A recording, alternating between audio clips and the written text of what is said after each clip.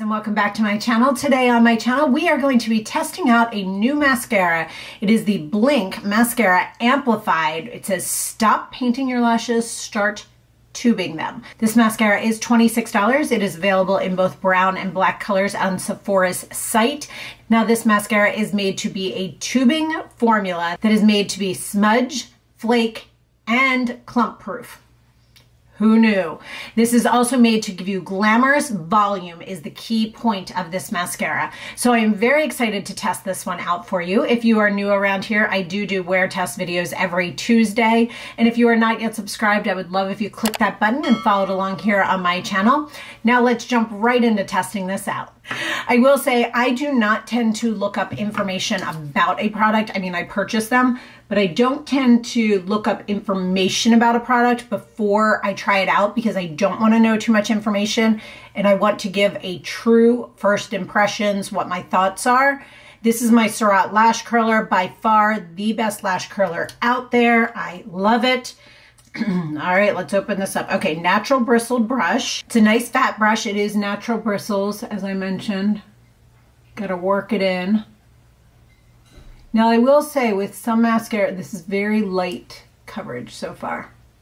Some mascaras, the first couple times you use them, take a while to kind of like, I feel like some of them you have to have the tube open for a couple days before you really get it. This is very light and fluttery so far. Now I personally, with my lashes, I use a lash serum. I use New Lash. And with my lashes, I like the look of really lengthened and fluttery lashes. I don't want a spidery lash and I don't want too much, I mean, like I have a good amount of volume, but like too much volume looks clumpy to me. So look at the difference. This is so pretty. Now I'm having to do a couple coats because it's not coating all of the lashes, but I think that's because the product really has to work up on the brush. So I'm kind of just working it back and forth. All right, so this feels like it is one full coat. So I'm gonna zoom in and show you the difference from one to the other. Okay, taking a look at these, we've obviously got one coat on this eye and we have nothing on this one, just so you can get an idea of what they look like. They are very fluttery and very full feeling. I'm gonna go back in and do another coat on this. Now this is always my eye that is my better of my two eyes. My left eye is my eye that gives me trouble. All right, I just got a little bit up on my lid, but that is user error, not flaking or transfer. I'll get that off after I let them dry. This is very pretty and very fluttery. This is a second coat. It looks very voluminous and very full. I like that. Usually when I get too much volume, they get too clumpy. This is very like fluttery volume. So you can see this here. See how it looks very fluttery? You can see the little bit of transfer I got right there, but very fluttery volume.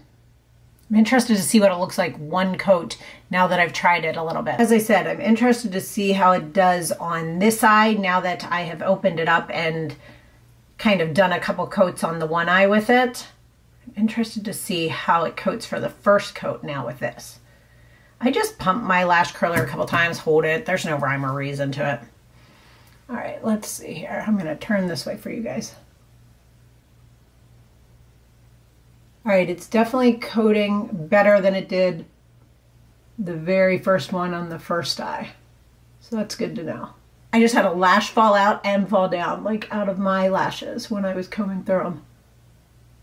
All right, so this is my trouble spot, all the way in this corner, because I always get very clumpy, and then up in this front corner gets clumpy, always on this eye.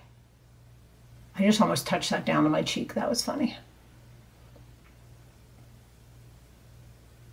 All right, so first coat is still nice and fluttery. It wasn't as easy as this eye, but this is always my easier eye. My trouble areas that I'm having with this mascara are the two trouble areas I always have on this side. I clump in the outside corner and the inner corner. So let me show you the difference from one coat to two. All right, looking at this, we have one coat here, two coats here. All right, going in for a second coat. The brush seems much wetter now. The first time I pulled it out, it seemed very dry. I just realized you might not be able to see that. Now it is definitely a wetter brush. I'm having more trouble separating. It's getting a little bit clumpy for me on this eye. Really having to kind of play with it and work with it. Now it looks better. This is 2 coats on both of them. I did transfer a little bit to the top of my lid on both eyes, so I'll let that dry for a moment and then clean it off, but I'm going to zoom in first and show you guys. We are at 2 coats on both of the eyes right here, just so you can see them up close. See how it looks? I wanted to come back on now that I have all of my makeup on. I put a little bit of shadow under my eyes, put my blush on, lips, and all that good fun stuff. I'm very interested to see how this works. My lashes, as I mentioned, I have a lot of lashes. They're very fine, and I like them to look nice and lengthened and curled.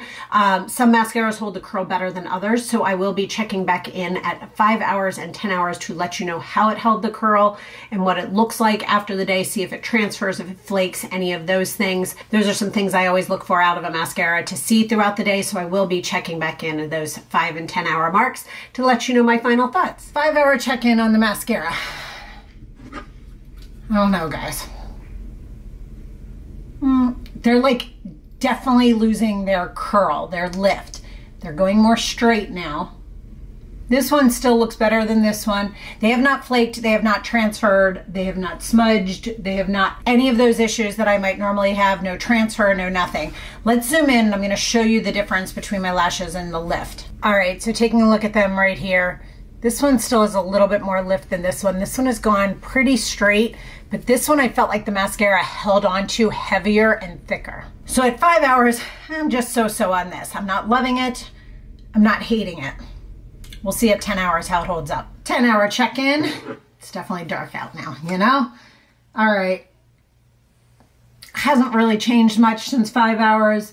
This one still looks better. This one looks patchy. This one is almost all straight. Excuse my bright red eyes, but if you can see, these lashes are no longer curled up on this side at all. This one has a slight lift to it, but definitely between the two, you can see the difference that this one, some reason, held more of a curl than this one. So, I mean, it's okay.